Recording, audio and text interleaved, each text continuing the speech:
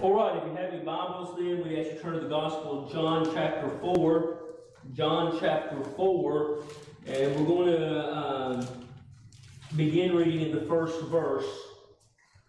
John chapter 4, beginning in the very first verse. The Bible says this: "When therefore the Lord knew how the Pharisees had heard that Jesus made and baptized more disciples than John, though Jesus himself baptized not, but his disciples, he left Judea and departed again into Galilee. And he said, and he must needs go through Samaria. Then cometh he to a city of Samaria, which is called Sychar, near to the parcel of ground that Jacob gave to his son Joseph. Now Jacob's well was there. Jesus, therefore, being wearied with his journey, sat thus on the well, and it was about the 6th hour. There cometh a woman of Samaria to draw water, and Jesus saith unto her, Give me to drink. Dear Lord, we thank you and we praise you for an opportunity to be in your house tonight, Lord. God, we pray that you would allow us to set every idle thought away, Lord, that we might focus in on you tonight. Lord, that you might be lifted up, that you bless our church, Lord God. We pray that we would understand and know that the Samaritan woman came there with a great need, and she left there full. God, help us as a people to desire to be full and to be useful in the things that you would have us to do, Lord. And we pray these things in the name of Jesus. Amen. All right, very familiar verses of Scripture, the woman at the well, as many call it. And what it really is a true picture of salvation.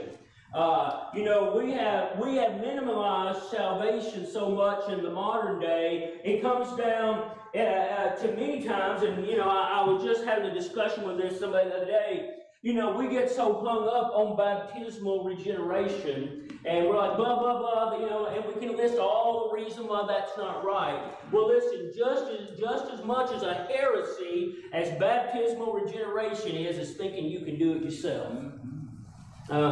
You know what? I think the most damnable heresy out of hell is that you have a choice. That's what they all other hinge on. All the other false doctrines has put it into our mind that we're in control of our destiny and not our God ourselves. But we'll notice some things from this.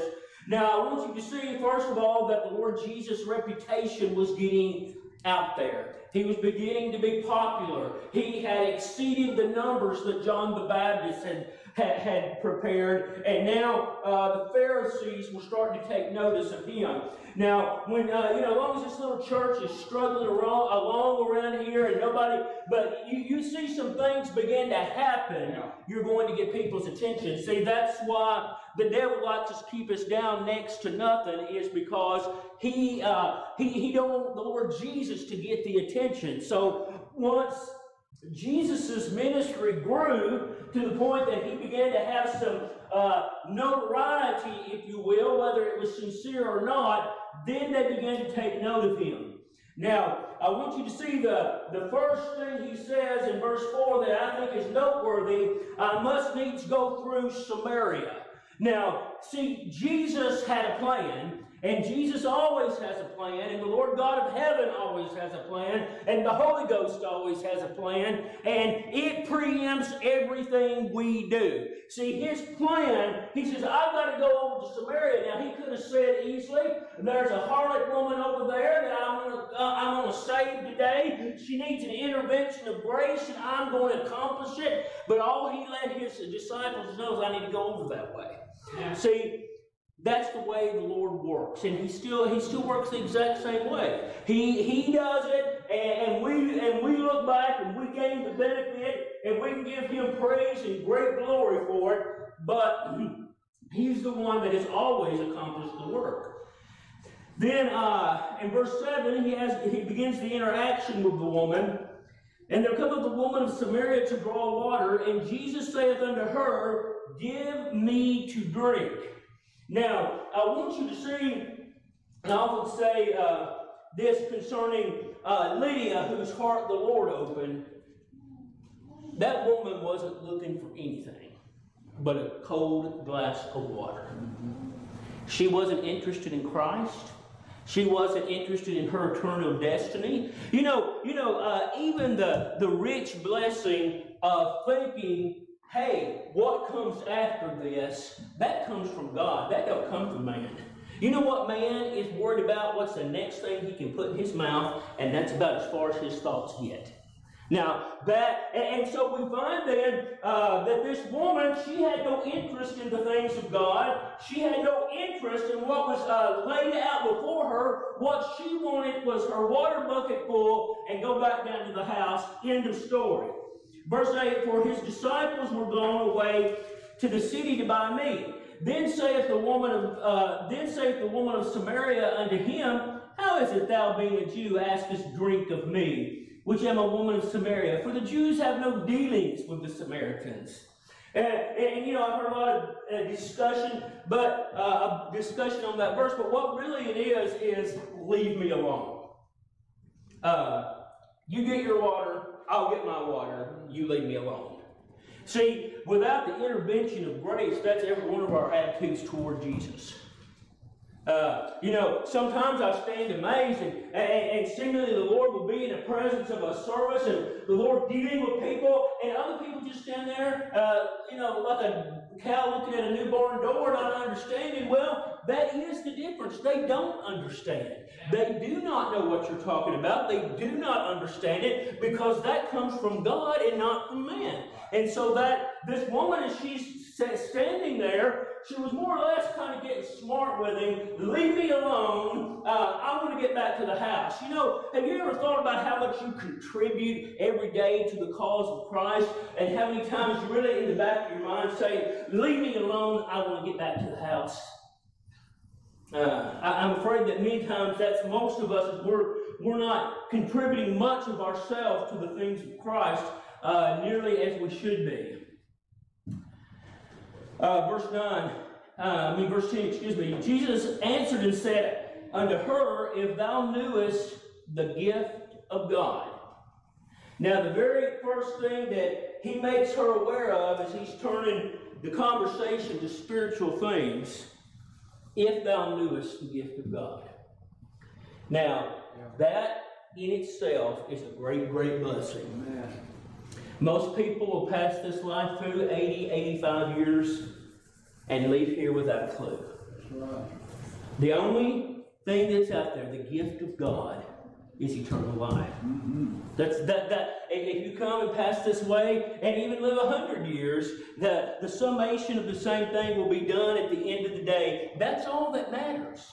He says, if thou knewest. So we have to say that the Samaritan woman can't be over there by herself. We are born in ignorant people. We are spiritually ignorant. We have no awareness of what's around us. Now, when you're ignorant, it doesn't mean you're stupid. Stupid means you can't learn. Ignorant means you don't know it. You haven't been taught yet. See, we as an ignorant people, if Christ don't teach it through the Holy Ghost to your spirit, you'll never get it. You have Him come by and show you the things of God, and that's exactly what He was saying. If thou knewest the gift of God, so that was one thing. She needed to know what the gift was. And who it is that saith to thee, give me the drink. So she needed to know two things. And the first one was what the gift was, the what and the who. So I ask you tonight, do you know the what and the who? See, the what is this. This life is going on somewhere. If you go home to be with the Lord Jesus Christ and sit at His feet throughout the ceaseless ages, or if you split hell wide open, the what is this. This is eternal. This inward man never dies. He never goes away. He's always there. He always has been there, always will be there. And listen, when this life ends, it's going to be somewhere. Right. That is the reality of it. And that's the attention that we have to give it. Then the other thing is the who, and that is the Lord Jesus Christ. Do you know Him tonight? Do you know the Lord Jesus Christ? See, That's that logical theology will get you in the way. Because, what a lot of that becomes is nothing more than learning things, like algebra and history. But knowing somebody and knowing things is a totally different thing, don't you think? It's two totally different entities. And so we find that that he says you got to know both. You need to know both things, me and who. And then she says, and in the rest of the verse 10, thou wouldst have asked of him, and he would have given thee living water. So if you know me, if you knew who I am, you would ask for this. Now notice what she doesn't do. The woman saith unto her, Sir, thou hast nothing to draw with. The well is deep, and whence hast thou this living water? Now, I want you to see that the next thing, he says, if thou knewest. She still stood in ignorance. And she answers him back and said, you don't even have anything to draw with. This well's deep, and you don't even have anything to draw with. You can't get it. But notice what he said. He says, if thou knew.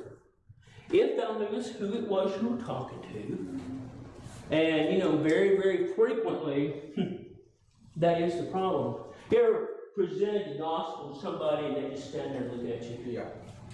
That's not who they belong. Walk away. Because you know what? Just as ignorant as the Samaritan woman is that person looking at you. And so the reason she didn't react and respond maybe the way that they thought she should have is because, yes, she didn't even know the person of Christ. Verse 13. And Jesus answered and said unto her, Whosoever drinketh of this water, meaning the well there, shall thirst again. But whosoever drinketh the water that I shall give him shall never thirst, but the water that I shall give him shall be in him a well of water springing up to everlasting life. So I want you to notice two things. First of all, he says, this well here is inadequate. If you get it, you put your bucket down in there, you'll be back up here in the morning wanting some more. See, we need to begin to understand and know that religion is really inadequate, isn't it? Religion is an inadequate thing. You know what? It really hasn't helped since the day of Cain and Abel, has it? That was the first attempt at false religion, was it not? Was with Cain. And it's always been inadequate. He says, listen, if you come back up here and this is what you're depending on, if this worldly stuff is what you're interested in, you're going to be thirsty again tomorrow. And you're going to have to come back and come back. But he says, I am the living water. I'm the experiential water. I am the one that continues on and on and on. Verse 15. The woman saith unto him, Sir, give me this water that I thirst not, neither come hither to draw. Now, in verse 15, it seems like she's starting to get it. Amen. But I don't think she is. And the reason why is people can talk a good talk. Listen, I truly don't, and I know nobody else in this building could say it either. I don't even remember the first time I heard the gospel of the Lord Jesus Christ. I really don't. I mean, I'm assuming it's when I was a baby on my mama's lap. And you know what? I could talk a good talk. I did it well when I was 8 years old. I had people deceived before 4 years. You see, it's very easy to do. And remember, she is a half Jew, so she knows a little something.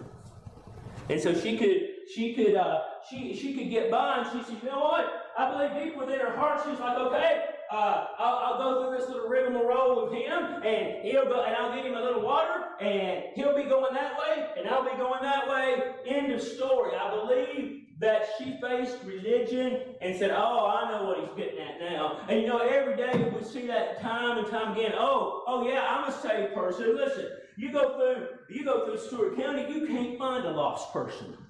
Everybody you meet. And you know what? I believe they're about like where this woman was. They know about it, but they don't know it. They know just enough, as the old saying goes, just enough to be dangerous.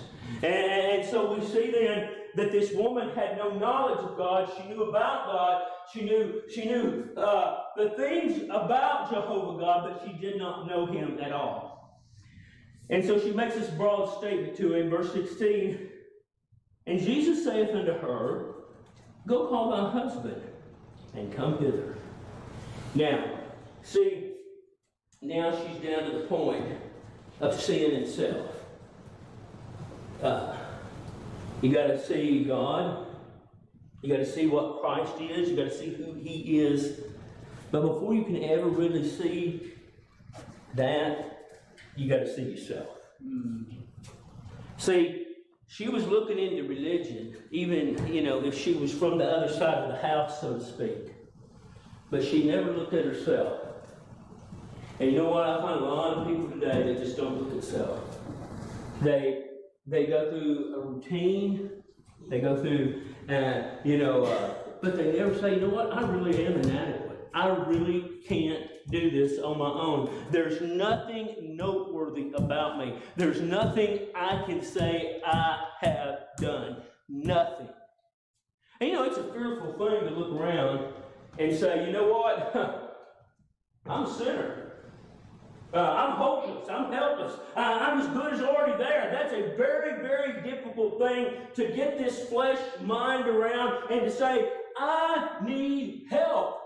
I'm inadequate. I don't have anything. I'm not genuine. I'm not real. And that's what she was coming down to. And notice what he says. He doesn't say that in her face. He just gives her a direction. Okay, if you're ready, go get your husband. That's pretty humbling, isn't it? What that says to me is he knows exactly what's going on right up here. And looking back 52 years, he knows all that junk back there too, don't he?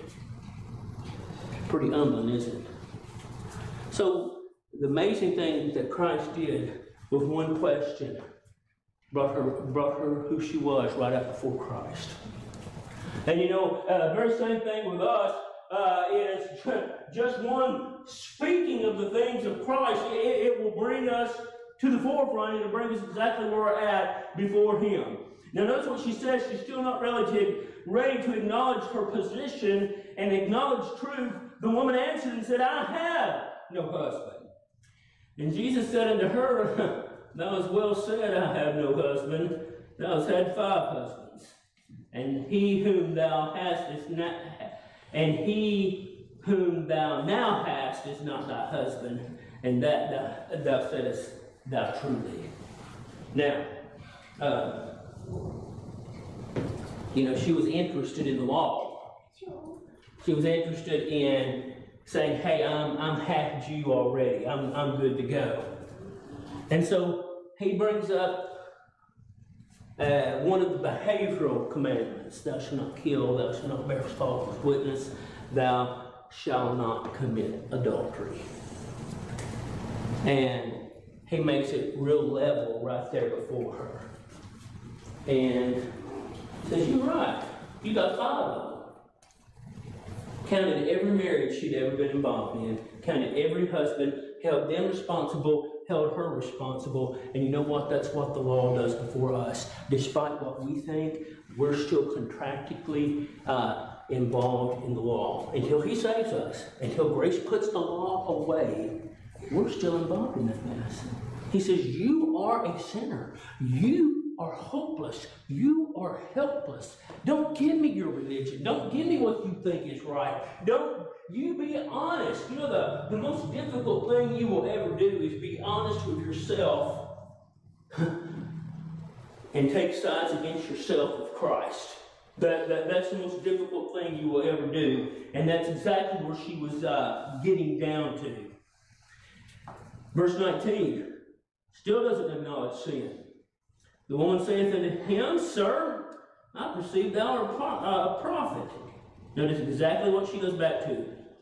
Our fathers worshipped in this mountain, and ye say, meaning that he was a Jew, that in Jerusalem is the place where men ought to worship. Now notice what she says. She says, yeah, you're a prophet, but me and you are still different. You go that way, I'll go this way. You say, I think we're supposed to be worshiping up here. You say it's down there in Jerusalem. We're not the same. We're different. We're against each other. We don't like each other. Do you ever find in here where he invites, say, let me come into your heart? Do you ever find in here where she's guided to say any kind of prayer? Do you ever find, no, it's just not there. And the reason why, because see, regeneration is a work of God, not of man. It doesn't, man's not involved in this thing, so I want you to see nowhere, anywhere along the way is she expressing an interest in becoming a Christian. Verse 21, then Jesus saith unto her, Woman, believe me, the hour cometh, when ye shall neither in this mountain nor yet at Jerusalem worship the Father. You worship, you know not what. You worship, you know not what. In other words, no intimate relationship with the person of God. You worship what you know not what. You know what we know that we worship for salvation is of the Jews. But the hour cometh, and now is, when the true worshipers shall worship the Father in spirit and in truth. For the Father seeketh such to worship him. God is a spirit. They that worship him must worship him in spirit and in truth. Now, I want you to see in verse 24, you got to worship him in spirit and in truth. Now, the truth is this, as we stand in desperate need of a Savior. The truth is this, on a daily basis, we need the Holy Ghost to come by and say, hey, it's going to be all right. Things are going well. This is under my control. We need ongoing encouragement every day, do we not? We need help in that. And so as we look at this experience with the Samaritan woman, he says what you really need is the truth. The truth I give you tonight is this: you need to be born again. If you don't know the Lord Jesus Christ, you must. Verse 25, and the woman saith unto him, I know that Messiah cometh, which is called Christ. When he is come, he will tell us all things. So even those half-breeds were looking for Jesus. And Jesus saith unto her, I that speak unto thee am he. Now, I want you to see at the end of this little excerpt, he says, it's me. He revealed himself. Remember all those times in the scripture when Mary Magdalene came up to the sepulchre. Remember, it was Mary's sister, and he just went, Mary. And immediately she knew.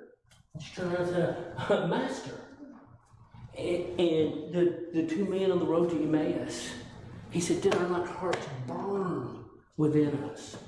See, if we don't have something comparative to that, we're probably not really got what we think we do, we? And, it's good to be a Baptist thing, but it's a whole lot better to be born again, is it not?